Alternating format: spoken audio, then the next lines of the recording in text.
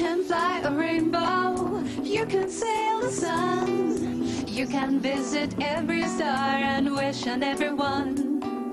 Every road that you are traveling tells both you and me. You have to look inside so you can set your spirit free. Set your spirit free. Set your spirit free. Set your spirit free. Set your spirit free. Dr. Avalon has spent over 30 years studying esoteric and metaphysical teachings. A Reiki and Karuna master with extensive experience in the area of auras, she currently works as an energy healer in the UK.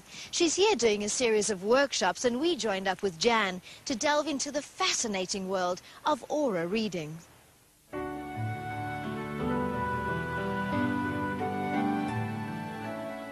I was about 4 years old when I saw my first light being, and I didn't know it was an angel. It didn't have wings, it was just pure light. Then I started to have out-of-body experiences or astral projection. And then when I was 17, I had a very bad accident. I was badly burned, and it was a near-death experience. But it didn't seem the same as the normal astral projection that I was used to. And as I left the body, I could see and feel all these angelic beings, and they said, we are a part of you and you are a part of us. And then I moved back into the physical body. I started to work with this energy and understand it a lot more, and I decided I wanted to become a professional healer.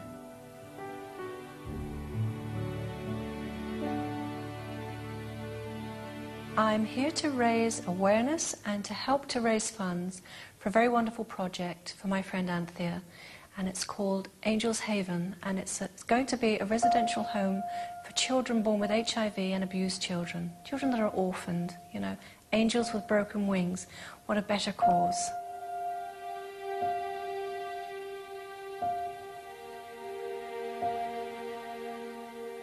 An aura is the electromagnetic field that emanates and permeates through every living thing. And you can see past experiences, where you are at this moment, and what you can do to change your life.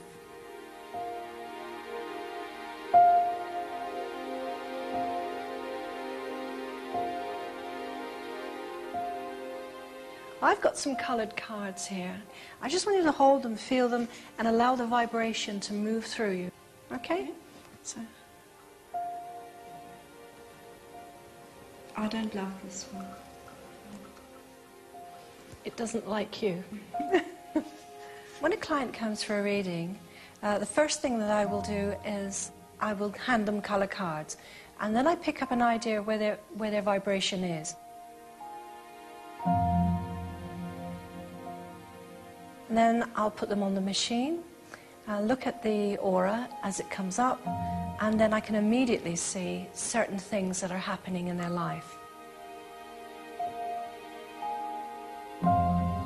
It's based on a biosensor, which is the same kind of principle as a lie detector, if you like, galvanistic skin response. So it's working on pressure and heat and your emotional reactions or your emotional energies.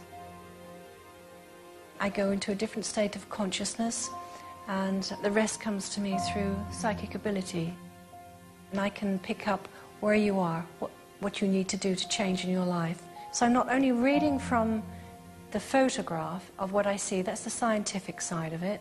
I go into the spiritual side of it, and I allow energy to move to me, the angelic energies move through me. Although this is a reddish sort of colour, it's also got a lot of pink in it. It doesn't come out in the print, but I can see it and I can feel that. And this is healing energies that you are attracting to yourself.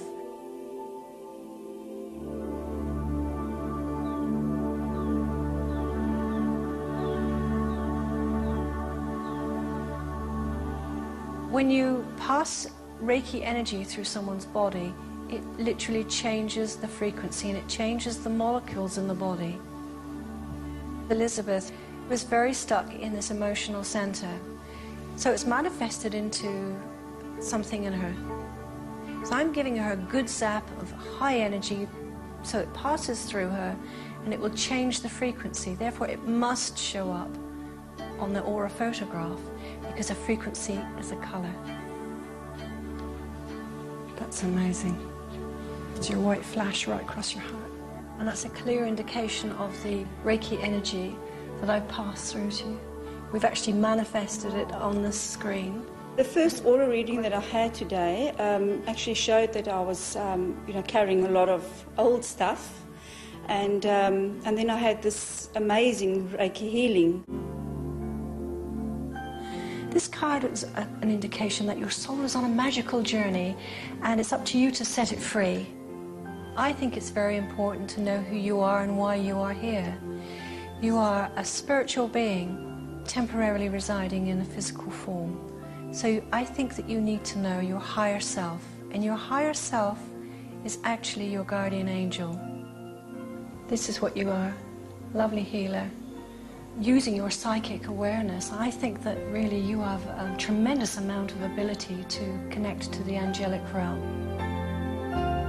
Some people come to me just for an angel reading, but when I'm using the angel cards, it's a very personal, very spiritual message that I'm picking up from your guardian angel who's telling me to give you a message.